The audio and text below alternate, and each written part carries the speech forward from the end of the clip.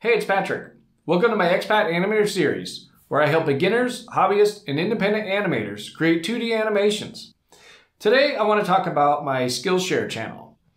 In the past, at the end of my videos, I would promote my Skillshare classes, and recently something's happened, something's changed at Skillshare. So I kind of want to go over that if there's any confusion, as I've had a couple of comments ask me what's going on with my classes. First off, let me just say I've actually really had a good experience with Skillshare over the last couple of years. That was the place that I initially got inspired to make online classes and where I was posting them initially. And over time, I had accumulated over 16 classes that were up at Skillshare at the same time. Now, recently, those 16 classes aren't all online anymore. And you may have noticed I haven't really posted any new classes to Skillshare in quite a while, at least over a year, maybe getting close to 2 years. And the reason for that is that I was submitting classes and they were getting denied by their screeners. And some of the reasons that they were getting denied for didn't make any sense to me. And I would respond and say, you know, your comment of what the problem isn't an issue in this video. Can you rewatch it? And they would respond and say, no, it's still an issue. And I don't want to get into the details, but I got frustrated by that process and basically just quit making new classes for Skillshare.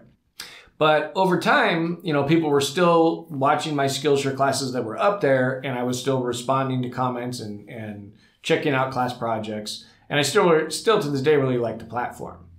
But they've made some changes over at Skillshare, and I've got some emails recently where they would say if your class doesn't get a certain amount of views, then they were going to take the class down. And so it started out with, you know, a couple of classes that they took down, and I kind of understood because they were old and, you know, probably didn't look that good. You know, my original classes, I've learned a lot about lighting and audio and other things of making videos since then, so I could understand taking those down. But recently, I've had another wave of classes get taken down, and finally a third wave. So I'm actually down to 2 classes out of the 16 that I had up over at Skillshare. So I'm not really recommending people going over there anymore to watch my classes, and the classes that they've taken down, I'm considering posting them here to YouTube for free. So let me know in the comments if you guys want me to do that. I'll have to repackage them a little bit. So, you know, it'll be a little bit of work for me to do that. But what I really want to do is make some new classes. And I'm probably not going to post those to Skillshare. I'm probably going to just post those myself. And, you know, I got to figure out exactly how I want to do classes going forward.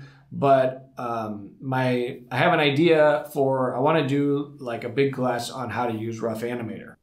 So let me know in the comments if you guys want to see that course. But in the meantime, you know, I still like Skillshare, and making those videos was so fun that I actually was kind of motivation for me to start wanting to make this YouTube channel and help other people out in their animation journeys. So that's what's going on with my Skillshare profile.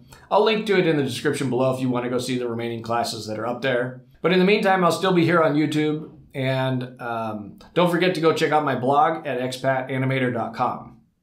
Well, that's going to do it for today. My name's Patrick. Thanks for watching, and keep on animating.